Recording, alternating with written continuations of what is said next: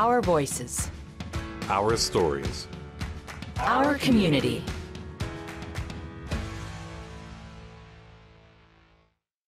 I think our goal from the beginning was always to give our guys an opportunity to participate in real work that had a real outcome, you know. Camphill is just that place you want to be. You got the serenity and the peacefulness and the scenery, and it's portrayed everywhere. Whenever we leave here, we are always going, wow, we just, still after 25 years are saying, we just can't believe how great this place is. There is a magic here, there's a spirit here that just naturally makes people relax and enjoy each other. The folks here are happy and everyone is just pleasant. So it's just a nice place to come and spend your day. It's been 42 years since we first met these children with special needs who then became adults. And some of them we have lived together with or beside for all those years. And it's such a joy in our lives to still be connected and still grow old together with those we started with, and to meet all the new young people who are coming and joining the community and finding their lives with us. My name's Diane Kitt, and I'm one of the founders of Camphill Communities Ontario. Right now I'm sitting in my house in Barrie in the Sophia Creek neighborhood, because after living 10 years at the farm and we realized some of our friends would prefer to live in town, we bought some neighborhood houses and moved into town. I'm Chuck Kidd. I'm the co-founder of Camphill Ontario along with my wife Diane and a couple of other very important people, and we began our work in 1986, and we haven't looked back. When we moved to the village, there was a 2-bedroom Inselbrick house on 300 acres and an old barn. And we wondered how we were ever going to move 16 children and a couple of families up there to get started. And so we were lucky that we could purchase a couple of neighboring houses to the property so that we could all move up there while houses were built for us to live in. And we started the farm and garden even though we didn't really have a clue what we were doing. We managed to build 5 homes and a community center which was open and available to the public, where we had a lot of performances, artistic activities, workshops in general, and just a lot of really good, healthy community activities, including our craft fairs, which attracted a lot of attention and people. So over time, people got to know us. We also developed several workshops, work areas where people could develop different kinds of skills. We developed a store in town here, which has become quite a great resource because it puts us on the map. Suddenly people see a Camphill store. There's some curiosity about what is a Camphill store, and people walk in and they find all these wonderful items for sale. So usually when people come into the store, the first thing I do is ask if they know about Camphill. And if they don't, it gives me the opportunity to explain some of the amazing things that we do. I'm Catherine Killam, the store manager of the Camphill store, and we're downtown Barrie on a busy, rainy day. I've been with Camphill for just over 10.5 years now. I started doing residential work out in the village, so I've worked doing direct support in all of the houses, and then I came to Barrie about 7 years ago. So I've done direct support there, and I've been exploring different roles, which landed me here at the Camphill store. So most of the products that we sell in the store are produced by adults with disabilities. Customers are forever picking up product and commenting on how exceptional and how beautiful it is, and allows me the privilege to tell them the backstory of Camphill and of the artists who created the items that they're holding. A lot of them come from our workshops out in the village, or here we have an art studio and a mosaic studio and a weavery in Barrie as well. And so we bring the product into the store to showcase the work that they've been doing. So some of the product we sell here at the store includes these wooden bowls, which were made by Richard out at the wood shop. He uses the lathes to make them. We have lots of pottery here, including this is one of Sandra Chan's infamous bowls. She hand makes them by rolling little balls of clay, and she presses them into a mold and then forms them into these beautiful bowls. The store acts as a hub, as a mediary of sorts between Camphill and what we do and connecting with the community. So we create a lot of these products and we'll bring them here where the community can come and access them. But beyond that, it allows us a space to not only tell our story, but also invite the public in. So we do different workshops here that include the public. We also do partnerships with other organizations like CMHA, and we'll have exhibits here of different artists' work. So it acts as a meeting point. My name is Alan Kuhn, and we're here today at the Barrie Farmers Market. We're at the Camphill Farmers Market stand, and we've been here for 7 years. Today, it's one of the chillier days. It's middle October. We have our market buskers, so you can hear a little bit of music. It is an urban scene, so we've got lots going on, and this is really cool for us because we can come off the farm and we get to meet customers and public and talk about Camphill and the stuff we do. So on our table, we've got wonderful colors. We have orange carrots, we have deep red beets, and we have earthy potatoes. And the potatoes are still covered in soil because they hold a lot better in storage that way. The Market Garden's been a program at Camphill for at least 10 years. Gardening at Camphill is one of the foundational principles. One of the pillars of Camphill is an agricultural background. We produce our own food, and we produce food for the market and for other things like community-supported agriculture. I coordinate the Market Garden. It's about 5 acres. It's a great thing. Involves a lot of work during the week, so there's a lot of seeding, sowing, there's a lot of hoeing, there's a lot of weeding. However, at the end of the day, we get a lot of nice rewards for it. When somebody says, "This is what I grew," and they actually get to eat it as well, doesn't it taste great?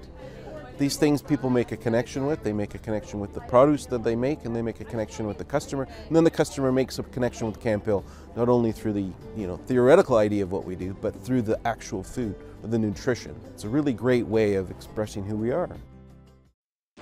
Our community will return after the break.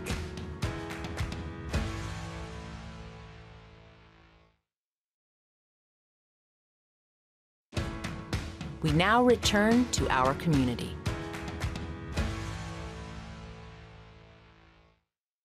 My name is Larry Palmer. I'm the Executive Director of Camphill Communities Ontario, and I'm talking to you from Novalis Hall in the basement as we wrapped up our fair today.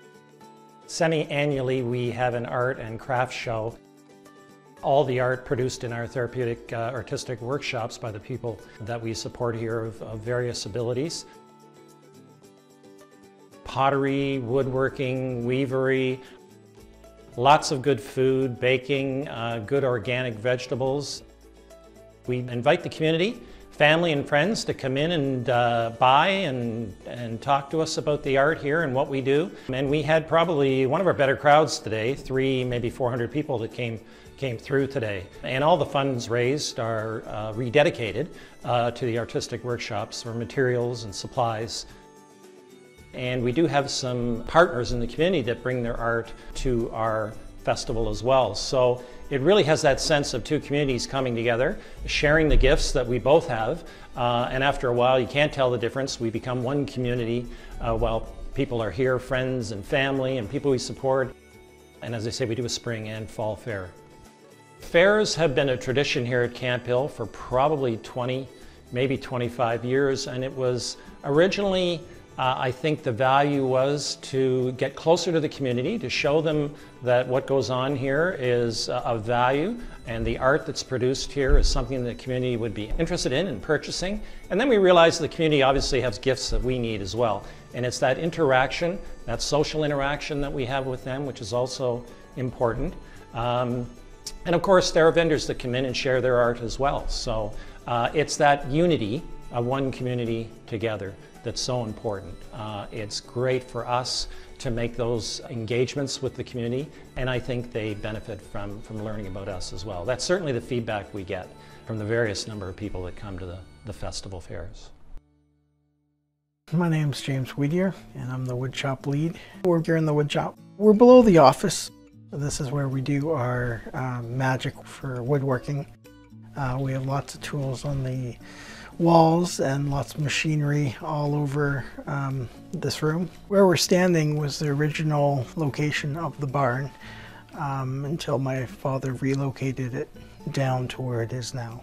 I grew up not that far from here. My father was a timber framer, self-contractor, who went around locals knocking on farmhouse doors, getting to know everyone who needs help in neglected barns. We came here one day to see if they needed any help, and fortunate enough, they did need to relocate a barn for the Highland cattle, and my father was the right person for that job. And that's how I discovered Camphill. Here at Camphill, we source our own lumber. We make a variety of projects here. We make cutting boards, toast tongs, cheese boards, kids' toys, cameras. We make musical instruments on the percussion side, drums, marimbas. Whoever is in here, we'd like to strive to what they liked to learn and do. My name is Richard Mulock, and I'm one of the assistants of Camphill Communities Ontario.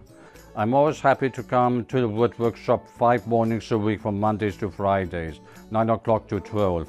I've been coming to this, I've been in this wood workshop for over 20 years so far, when I started in 1995, and I was trying other things. And I do some wood turning on the lathe, making bowls or candle holders, etc. We have an old man of at least 90 years old that always likes to collect all the scraps and wants to glue them and make them into toast tongs. So naturally they need to be sanded. A couple of weeks ago, James, widower that runs a wood workshop, noticed that the toast tongs were too thick. So I did all with a bandsaw and then ended up with a sander. And I started on Tuesday, so I was working all through Tuesday morning, Thursday morning, and this morning, Friday morning, and prepared altogether 60 toast tongs so far during this week. Hi, I'm Vanessa, and I work in the pottery here at Camphill. The pottery at the moment is residing in one of the homes, so we've created a studio in the basement. So behind me, we have some shelves that were made in the wood shop, displaying products that we made down here in pottery. So we make a lot of coffee cups and juice cups. They're a big seller. The store wants them, the fairs want them. And we have Sandra's collection. She has so many different styles of bowls. The shorter bowl was actually inspired by a companion that we support here that needed that shallower bowl. And I have some individuals that enjoy the raw process of just making a piece. And then once they're done, it comes to me and I polish and I clean it and get it ready for final production. I have some folks that will not work with the clay, but they love painting, so they'll take that polished piece and paint it once it comes out of the kiln. So it's such a joint effort on everyone's part. There's something for everyone in pottery, which is really nice. Sandra's been coming down to pottery for 14 years. So she helped build the pottery up from nothing when they started it years ago. Her technique, she's perfected it to the point where her pieces get made and sold. They're requested for like silent auctions and tribute dinners. Everyone knows a Sandra bowl. You go to the store, you'll see a biography of Sandra on the wall, as well as her bowls displayed. She's proud of her work. She loves when her family come to the fair. You know, they'll buy stuff, and she just, that's what she'll talk about. She'll talk about the next time they come, and she'll focus on projects for them, and when something just comes out, wow, that's for my sister, or that's for my mom. So she loves to show off her work. She's very proud. I live in a Chinese house. I live with my parents. I come from Toronto. I come here 13 years. What's your favorite part? My principal, that Chinese hat. I like it so much. Yes. I make stuff for the fair. I make it for the store for Christmas, once a year. I buy one for my parents for Christmas. I listen to music, just relax, I do my work.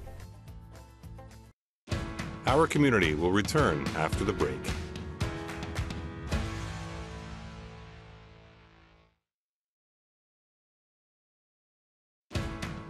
We now return to our community.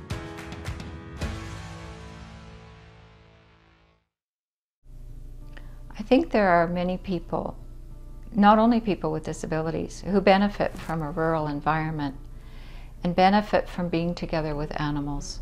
I think animals can bring a sense of peace, and particularly cows give a sense of peace to people, especially if they are restless or uncomfortable in themselves and need that outlet of being outside and with something that is a very trusting animal and an animal they can trust. My name's David Kidd. I look after the farm program here at Camphill Communities. We're just outside the barn here with the home of the cows and the horses. Our Scottish Highland herd has become a big highlight in the place. The main feature of Highland cattle that really makes them stand out is their very long, shaggy fur and their long horns. My name is Robin Rich, and I'm here outside the barn at Camphill, and I have Chester here with me on this lovely, somewhat breezy October afternoon. Chester is a quarter horse. He was donated. So we started the horse program, and then 6 months or so later we got, and this is Chester here. Come here, boy. And then we got a pal for Chester, which is Prancer, who was so kindly donated by Sharon and Dean Davidson. And Prancer is a registered Canadian horse, which is our Canada's national breed. We are hoping to have people riding horses next summer.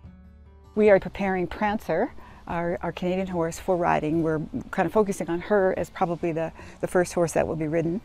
So I was riding her, getting her really super great with turning, leg aids, standing still, which is going to be huge, well mounted, getting off and on a number of times, getting off and on from the opposite side a number of times, flapping around.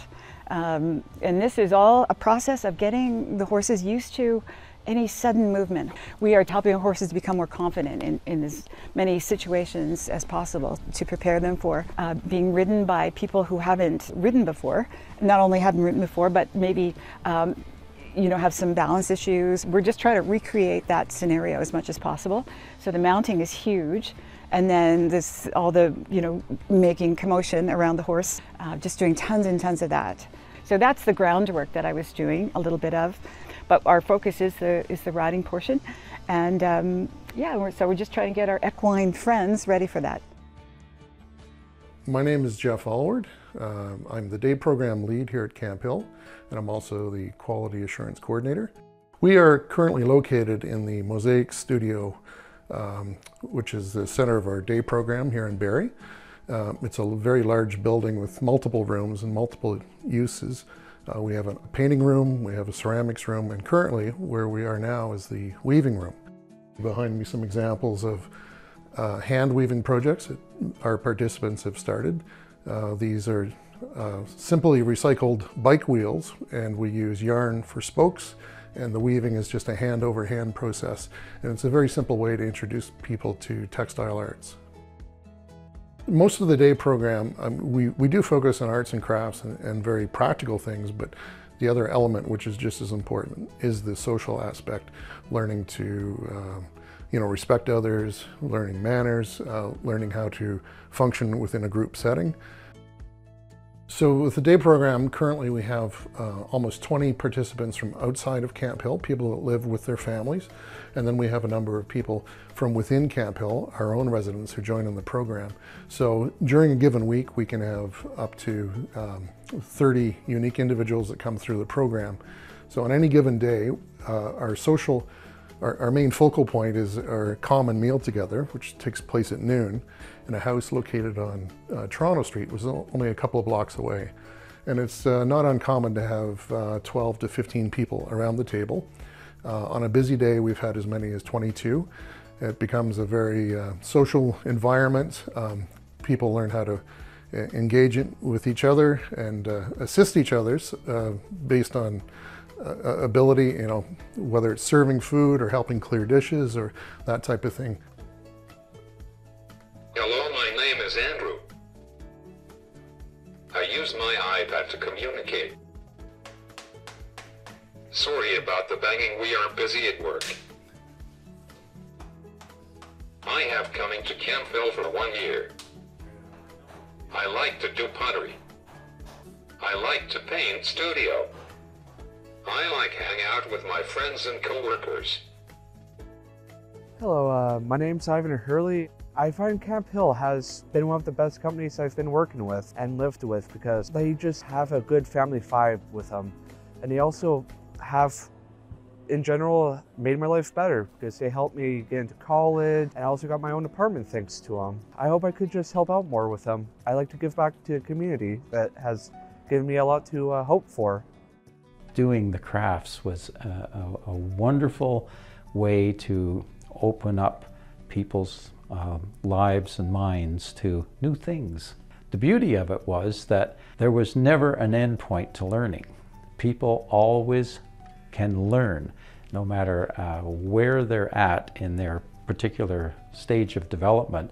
Learning is always possible. We just have to learn how to help them learn.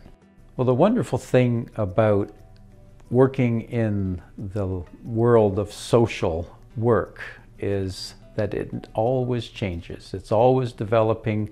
It really doesn't get boring, and you are just constantly learning and working with new social forms and new ways of trying to help people grow and develop and be themselves. It's just been great to have to constantly be changing and transitioning and holding on to that sense of community as opposed to just creating a very static lifestyle in which everybody just grows old together.